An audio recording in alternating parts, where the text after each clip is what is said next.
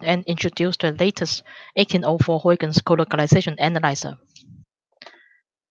During this webinar, you are welcome to submit questions, and I will answer some of them at the end of the webinar. If your questions is not answered today due to our limited time, we will answer your questions via email. So all questions are welcome, and all questions will be answered as well. First of all, the overview of today's webinar. I will briefly talk about the motivation of doing colocalization analysis. And also, before we do colocalization analysis, we do need to pay attention with our images, some image restoration before colocalization analysis. Of course, I will introduce the colocalization coefficients and demo the latest Huygens colocalization analyzer. Okay, the first topic, well, why do we need colocalization and what does the result tell us? Colocalization analysis can provide information of two objects if they are related. For example, a protein related to another molecule, or is a component A close to component B? If they are, well, are they coexist or are they overlap? If they are coexist and or overlap, could A and B are related? Look at this cartoon as an example.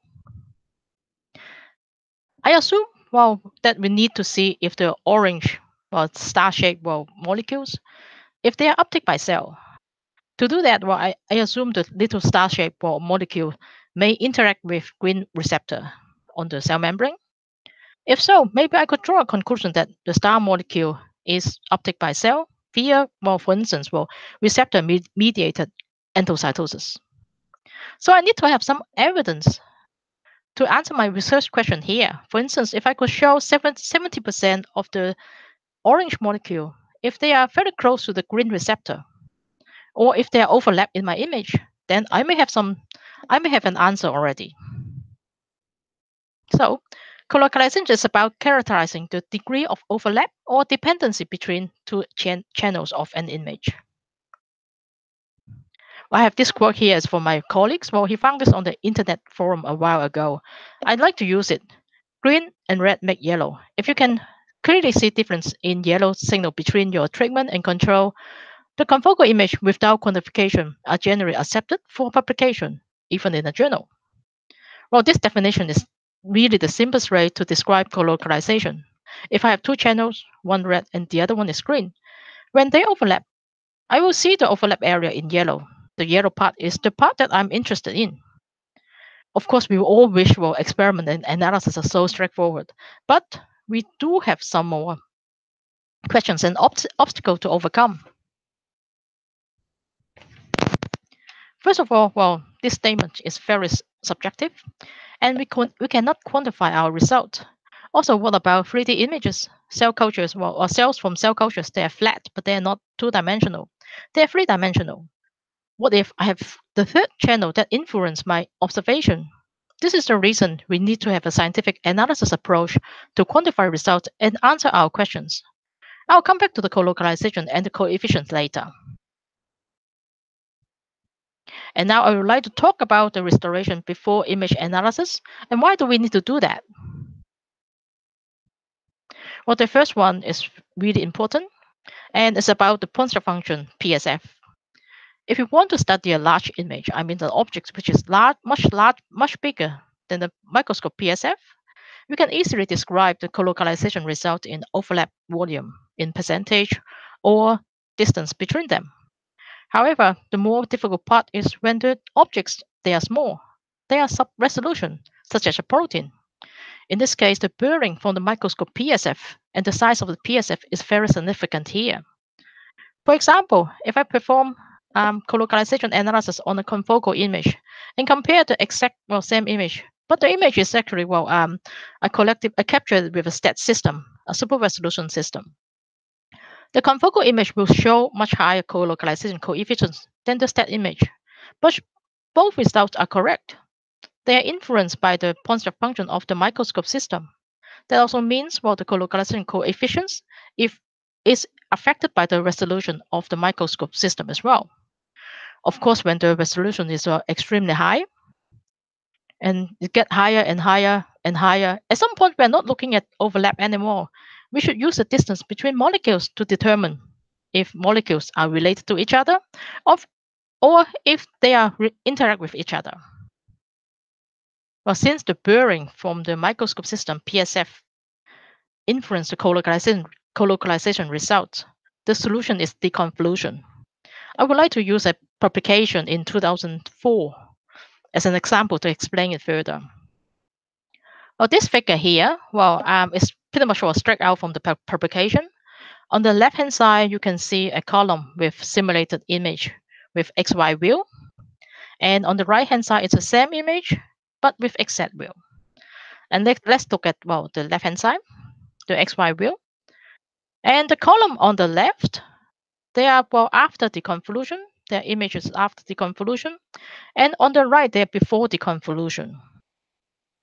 Well, if two channels are completely overlap, like the first column, if two channels completely overlap, the colocalization is 100% overlap. But if we move the red and green channels away from each other in the opposite directions and look at the colocalization results, when we increase the distance between two channels from 100 nanometer, 200 nanometers, 300 nanometers, 400 nanometers, and 500 nanometers, we can clearly see the influence of the PSF on our colocalization measurements. If two channels are moving towards the opposite direction for 100 nanometer, before deconvolution, the measurement is 74%, and after deconvolution, the colocalization measurement is 70%.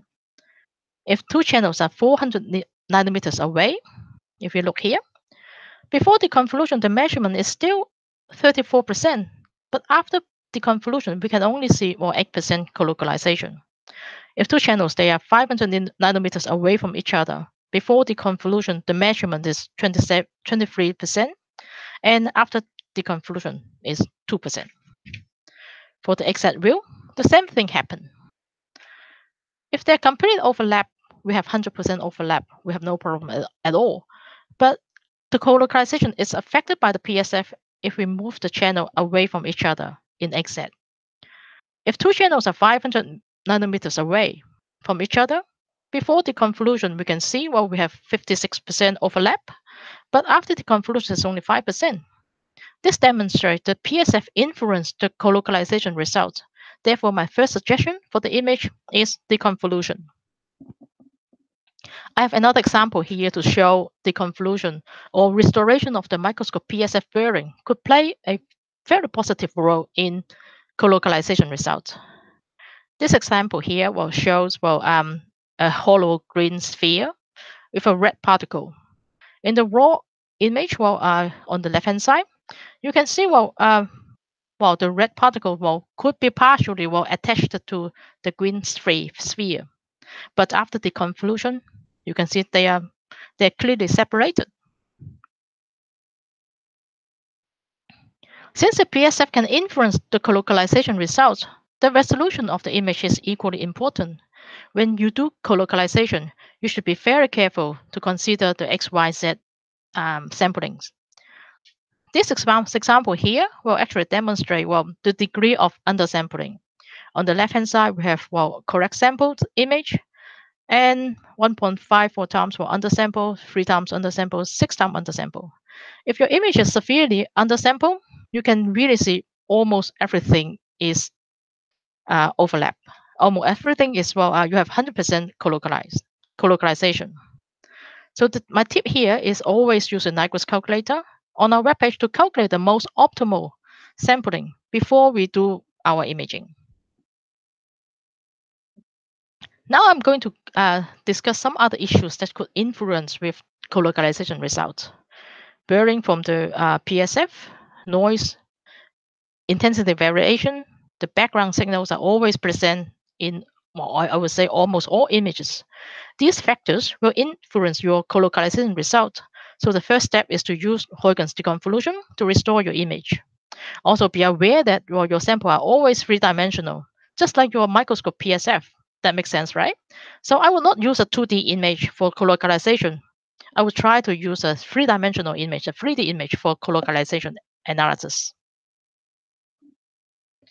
And some other additional difficulties in colocalization analysis are color drift or chromatic aberration, which can be restored by the Huygens chromatic aberration corrector. Crosstalk, if you do have crosstalk, you can restore the Huygens crosstalk with the crosstalk corrector. And also the area of background can also influence some of the coefficients. And I will get back to this later. Well, first of all, chromatic aberration. This slide we see here is an example of clear chromatic aberration. The sample here is 100 nanometers multiple color beads. Both image they are deconvolved already. On the left hand side, there is you can really clearly see there's a chromatic aberration, and on the right hand side, the color is correct. Aberration is corrected. And you can see the chromatic aberration actually reflected on our colocalization coefficients. This is the problem here. So this is the reason why we need to always correct for chromatic aberration before we perform colocalization analysis.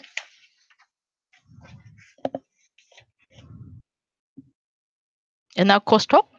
Crosstalk happens when signal detected in the wrong channel. If the signal detected in another channel because of the emission spectra of two fluoropores are overlap. We could try to avoid this by knowing our dye. We can get this type of information from the specification from the fluoropore spectra. If we cannot avoid crosstalk, if we have to use this dye, we can use Huygens crosstalk corrector, and we will restore the image for you. And of course, we have more difficulties or issues in colocalization. We should always pay attention in sample preparation. Consider the the following potential issues. First of all, unspecific binding, or if we do have unspecific binding, how are we going to minimize it? The condition of the staining procedure, is it optimized or not? If the label structure can interact with other unlabeled structure, if we do have it, we need to pay attention. Or autofluorescence. In a really short summary, before the colocalization, we need to, first of all, know the staining procedure and the dye we use to avoid crosstalk or non-specific binding. When we capture the image, consult the Nyquist calculator and get the sampling right to get the optimal settings. And after imaging, we should restore the image using deconvolution to correct the PSF blurring. Chromatic aberration, if you do have chromatic aberration, use the chromatic aberration corrector. If you do have crosstalk and you can't avoid this, Huygens can give you a very good solution to use the crosstalk corrector. Hot and cold pixels. If your CCD or CMOS produce hot or cold pixels, Huygens can also remove this for you as well. This example here is show a beads image before restoration. On the left hand side, this is before deconvolution, before chromatic aberration correction, before removal of hot pixel. And on the right hand side, this is after correction. We use Huygens deconvolution and the chromatic aberration corrector, and also remove for hot pixels. So this image is ready for colocalization and analysis. And now I would like to discuss some more about colocalization coefficients, or in another word, how do we interpret colocalization? Well, I'm not going to go into a lot of mathematics, but instead I would like to use some examples to explain this. In the upper example, it shows 4 green objects, of which 2 of them are perfectly overlapping with 2 red objects. So 100% red objects overlap with some green objects, but only 50% of the green objects overlap with red objects. The other example, the lower example, shows there's no green dots overlapping with red dots, but all green dots, they are really close to the red dots. But they have 0% of colocalization. This also will get us thinking.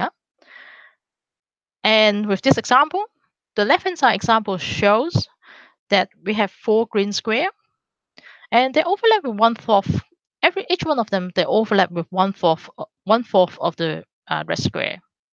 On the right hand side, we can see only one green square overlap with one red square. But if we calculate the colocalization coefficients, the result is that they're the same.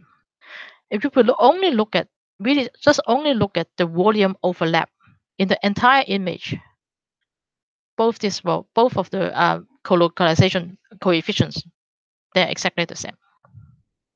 Well, all these results shows that there's no simple way to define colocalization. It does depend a lot on what definition makes sense for your research questions, and also the structure that you are labeling. For example, if I know my neighbor would be within the nucleus, and I would not for look counting the signals outside the nucleus or even outside the cell membrane. That makes sense, right? And a very popular approach for colocalization analysis is to calculate a single number that's based on the pixel value from the entire image or an area of interest of the image. We use this number, or we call it coefficients, to represent our result. Of course, ideally, we would like to have such a coefficients that can answer our research question, and it should also be quantitative and reproducible. Well, this slide here will show a list of commonly used colocalization coefficients. You can calculate them from the Huygens software.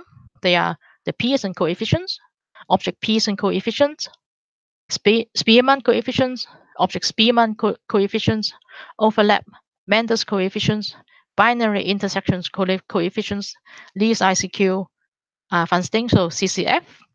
All this background, all the mathematics background, you can find it from our webpage. And each of the coefficients, they have their own mathematical definition. They also have their advantage and disadvantage. For instance, Pearson coefficients, we use it to calculate the whole image. But object Pearson, we only take the object into account. And for each coefficients, I'm not going to go into a lot of details because of time limit, but I'll use some example to explain them. Well, first of all, the Pearson coefficients. The Pearson coefficients is one of the most commonly used coefficients in colocalization. To interpret the value, one is 100% overlap or 100% correlated, and 0 means two channels randomly exist in the image. They have no correlation. Negative value means they are anti-correlation. The limitation of Pearson coefficients is that the coefficients is limited to a linear dependency. In addition, this is sensitive to the average intensity in both channels. When they are larger, when you have larger or bigger background regions, it can cause artifacts lowering the Pearson coefficients results. Well, I'm going to use an example to compare the overlap and Pearson coefficients. Maybe this is easier for everyone to understand. The slides show here was some example in different interpretations of colocalization when we are using either overlap or Pearson. The first one show none of the red dots overlap with the green dots. The overlap coefficient is 0, which is pretty intuitive, pretty straightforward.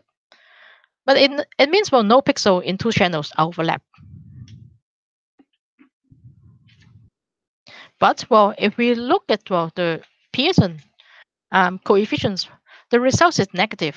It's a little bit more difficult to explain. It's a bit less intuitive. The 0 background is taken into account when calculating the Pearson coefficients. Because of this, the Pearson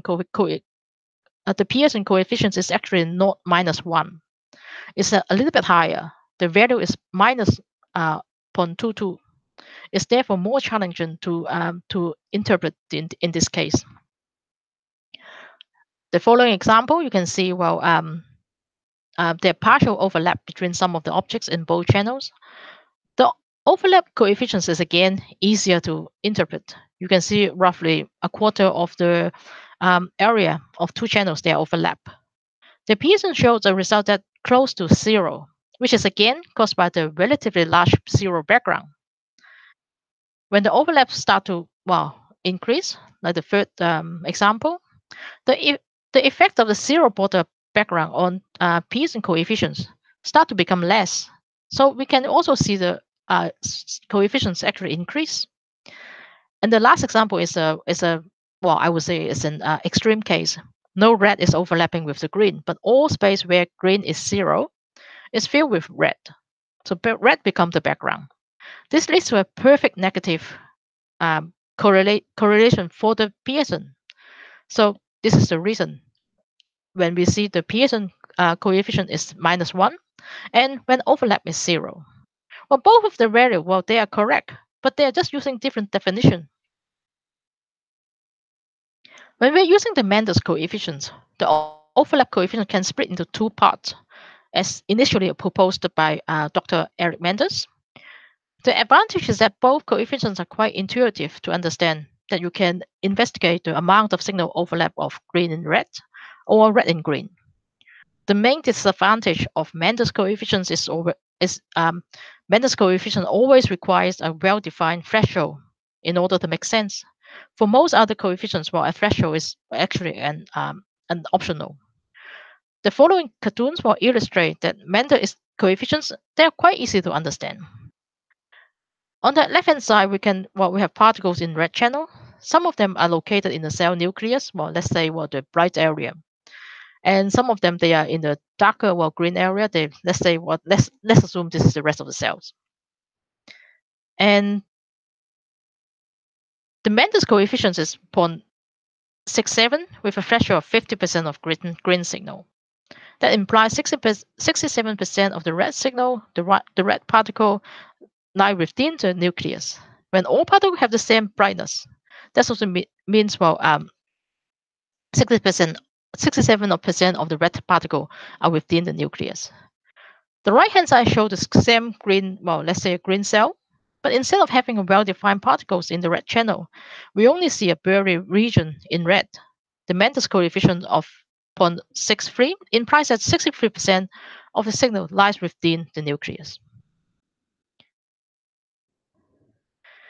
So when we're doing colocalization studies with coefficients, we do have some drawbacks because we actually summarize all the information from two channels, or in another words, millions of voxels from your image to just a single number, just a single coefficient.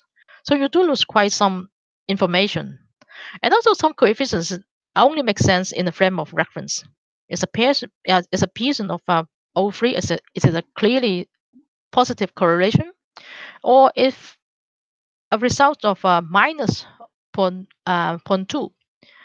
0.2 is a negative, it's an absolute negative correlation. And some of the coefficients, they are sensitive to the background and also the threshold value. So some advice here was always use a control group as a reference. And of course, if we have some statistics to prove it, and it will also help as well. And with the colocalization map, let's get back to one of the example I just showed previously.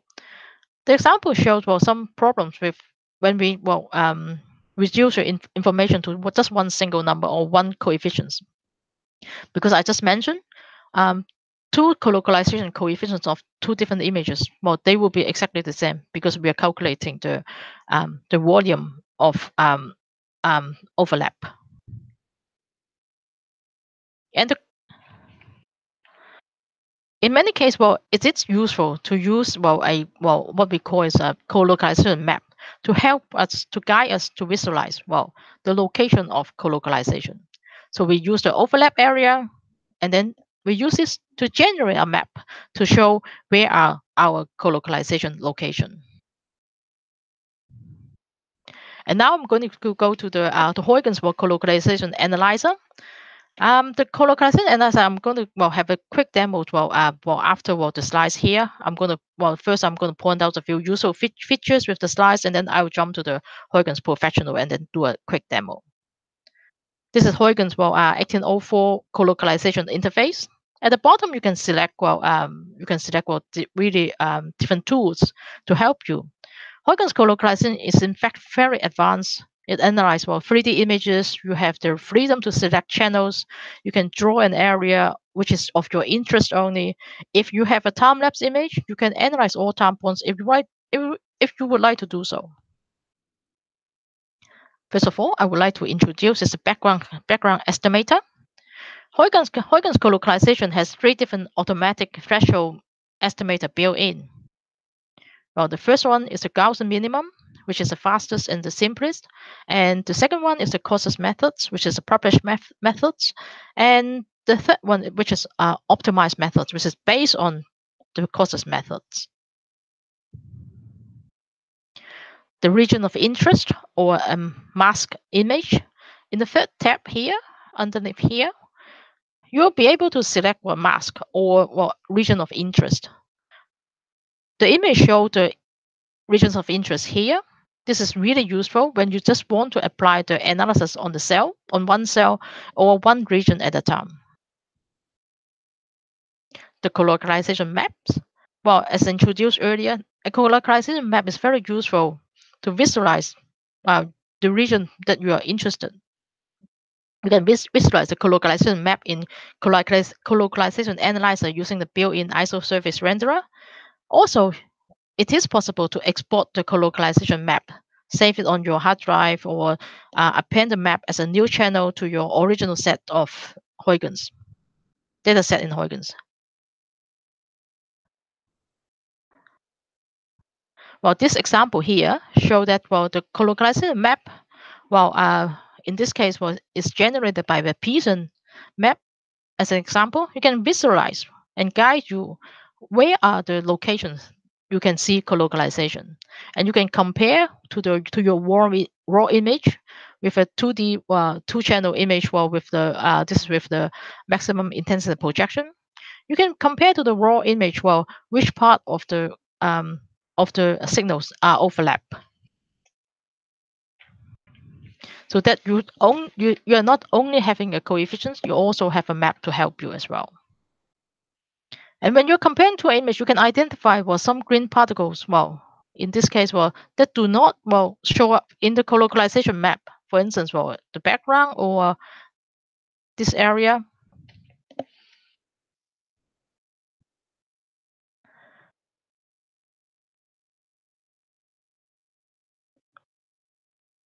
And of course, Huygens can measure all colocalized objects and also export the data to an Excel sheet. And the final example shows the colocalization result before and after Huygens deconvolution. You can see on the left-hand side, the blurring of the PSF, the noise will affect colocalization results. And now I'm going to quickly end this. And I'm going to quickly demonstrate how Huygens colocalization work. What you see here is a Huygens Professional and 1804, which is the latest version. And you can see in the image here, which is a 3-dimensional image, I just mentioned, and also it's already deconvolved and also corrected. So I can go to Analysis, Colocalization Analyzer. And now you can see, this map I just showed you, this windows I just showed you. And underneath every tab, you can really just select them. And the first one is frame channel. If you have a time-lapse image, you can select it here. So you don't need to do the time-lapse image frame by frame or time point by time point. And you can also select the channel. For instance, I'm interested in channel 1 and channel 2.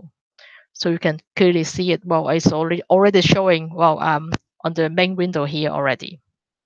Thresholds, I just mentioned, we have 3 different threshold estimation. And if you just select one of them, Huygens will calculate the threshold for you. And then if we go to area of interest, you can select this icon, and we can actually draw an area. For instance, I'm only interested in this area that I draw, and then make it as my region of interest. I'll make it a little bit less bright. And now we can see all the coefficients I just mentioned.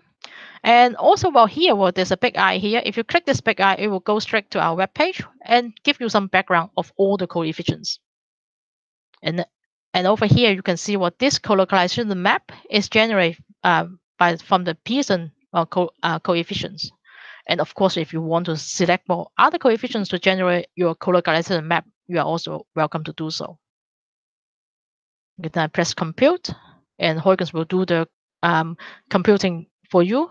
And you can clearly see, well, all these objects here, well, they're within my area of interest. Of course, if you would like to analyze the whole image, well, of course, this is also fine. You just don't need to select the area of interest. And surface and the maximum intensity renderer, you can play around with a bit of the change the color or visualize your result. And the last but not least, well, you can see there's object statistics. And if you click analyze all, and it will give you all the objects which I just measure here. And of course, all the objects are within my area of interest. If you don't have this area here, this ROI here, well, of course, well, what it can give you is the whole image. And well, last but not least, well, all the results can be saved with this colocalization map. Well, for instance, this map I would like to export it to the main. Of course, you can do it. You can do this, and you can see with the thumbnail overview, you can see there's the colocalization map, which I just export.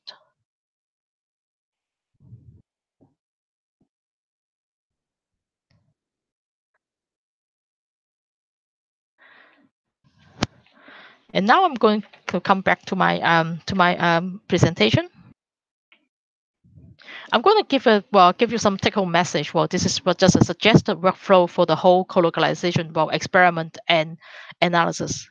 First of all, what is your research questions? We need to define our questions. So I think this is really applied to all experiment. What colocalization approach is best to answer my questions? Correlation, co-occurrence, overlap, or distance? You can see, you can also use the object analyzer to do that. And with the object analyzer, of course, what you will calculating will be the object-based analyze colocalization. And choose your fluorophores or emission filters to avoid crosstalk. If you really can't avoid it, okay, this is also fine. Minimize the possible non-specific binding. Optimize your staining procedure. This is very important because I think this is also applied to all experiments as well. When you're doing imaging, acquire your image with the correct nigrate sampling. This is important. I just mentioned the resolution of your image is important, and avoid detection saturation or clipping or saturate or overexpose your sample. Always get a 3D image for colocalization because even you can say the cells are there flat, but they are not 2-dimensional, they are 3-dimensional. You'll get a lot more information if you have 3D image. And after you have the image, use the Huygens deconvolution to restore your image. If you have chromatic aberration, you can also use the chromatic aberration corrector. Crosstalk, if you can't avoid it here, then you can use the crosstalk corrector to correct your image. Hot and cold pixels restorations is also if you for your CMOS or CCD. And then we can use the colocalization analyzer. I think this is all I'm going to talk about colocalization. And our next webinar will be talking about the advanced object analyzer, which will also mention colocalization as well, but it will be an object-based colocalization. And now it's time to for some questions. I think I see some questions here already. The first question is from Kevin. You mentioned some coefficients are sensitive to the background area. If there is a way to minimize the influence from the background. Well, this is a really good question. Thank you. I mentioned the Pearson and the object Pearson coefficients. The difference between them are with Pearson, you can calculate the whole image with the background signal. So it does affect the background does affect your coefficients. But if you really want, you can use object Pearson. It only take the signal from the objects. This is why the name is object Pearson. So you can minimize the background influence by using the object Pearson. And I have the second question. Could you share the workflow slide, the last one? I found this useful. Oh, thank you very much. Well, no problem at all. Well, I'll send this out to all audience. Well, if you would like to have the last workflow summary slides. Okay, well, I'm going to answer the last questions here. When do we use the object-based colocalization? The object-based colocalization can give you a lot more details. If you are interested in the colocalization of two overlap objects, for instance, their volume overlap or intensity overlap, you can use that. Or if you're interested in the distance between two objects, the object-based colocalization will give you all measurements between objects. So you can for instance, you can make a definition for yourself. If two objects, if they are within certain distance, they will be related. Well, actually, on the 3rd of July, my colleagues, Remco, he will go through this option. And thank you all for your time. And the rest of questions will be answered via email. And stay tuned to our webpage and also for more webinars and other information. Thank you very much. Bye bye.